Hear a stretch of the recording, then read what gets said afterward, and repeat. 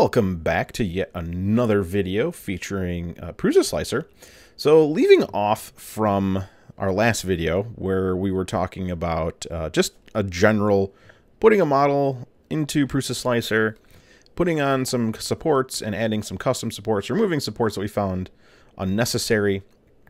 I want to talk about probably the best feature in Prusa Slicer, and I've talked about this for normal FDM printing, but now this is strictly focused for us that have an SL1 or that have a resin printer, and it's called project files. So Prusa does a really good job of making sure that we have project files, so when we do edits and custom things, they are taken care of, and we can go back and we can edit them again. So we're not constantly reslicing the same thing over and over again and trying to remember the settings that we used and what settings we didn't use and what we changed. So this model here by Trahan, who I have dubbed the H.R. Geiger of the Egyptian dynasty, because he's really good at this. I mean, this is just an amazing model. I mean, look at the detail. I've printed one of these before. It's super awesome.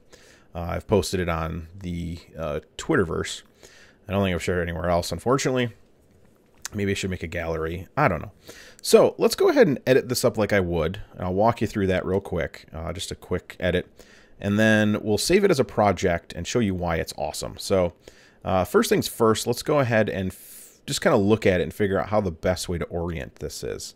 And I believe there is an auto orient feature, which if I right click, I can hit optimize orientation. Let's go ahead and do that. Let's play with the optimize orientation.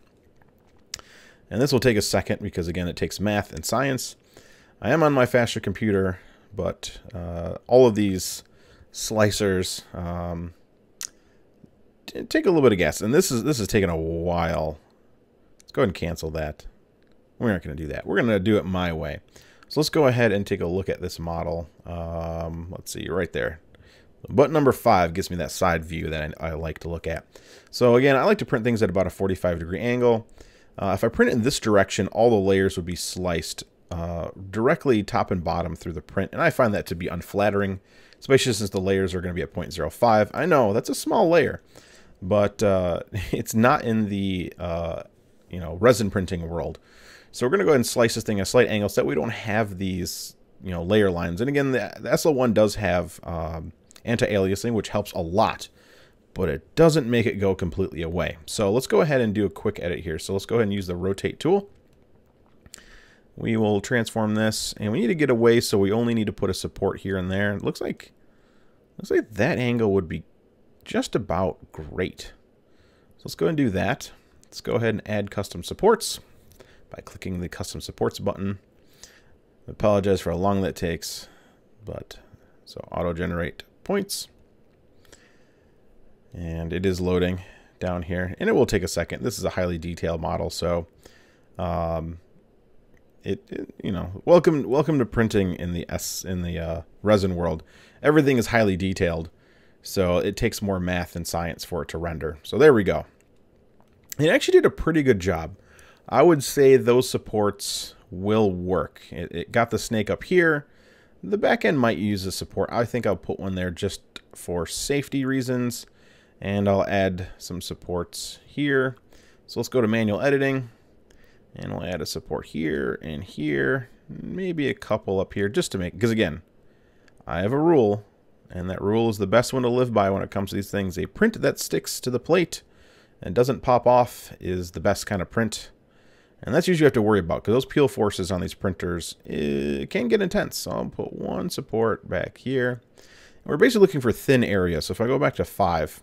Again, remember, just printing like this. So as the layers get wider and has more of an overhang, just like we would in FDM, we want to make sure it's supported. So this isn't bad. This isn't bad. The nose is great. This is great. This is getting really thin. And when it gets thin, that means the peel could cause it to warp, and you might get a disconnect. It might fall off. You don't want it too thin. And the supports are what helps. So we're done. Apply changes. And we'll let that render through here real quick. Haha, I said real quick. So yeah, that looks great. That's going to support exactly where it needs to support. That shouldn't pop off the build plate. The pad will help that. And let's go ahead and what you normally do is hit slice now, export. But what we're going to do is, let's say we did that. And then we find out, you know what, I really want to print more of these, but I want to print them one at a time. Well, you'd have to go back in, reslice this, redo all this, waste a lot of time, blah, blah, blah. Well, check it out. We can go to File, go to Save Project, and we'll slide that over here. Let's do a top down, so that's a 1. I know I'm being particular. I could have hit the auto arrange button, but and then we hit slice now. And again, it saved all the stuff we did, so we should see the few additional points I made. Again, it doesn't load those points on first load, just to make it quicker. But yeah, we'll wait for this to finish loading. And instead of, yep, there it is. And if we look on the back, yep, we have our little extra supports we added up here. They were a lot lower previously. So there you go. There is your project file. And of course, now we can save this project file as a ×3.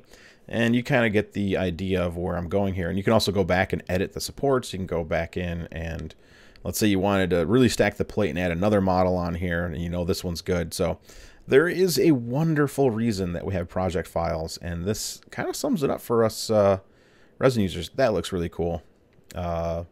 Great job, Trajan. I will link him in the description. So thank you again for putting up with this amazing video on SL1 project files. And I hope this helps you, you know, make life easier when you're messing around with your SL1 printer or any resin printer, because this will work on most any DLP printers. So thank you again. Stay tuned for more. And as always, stay out of trouble.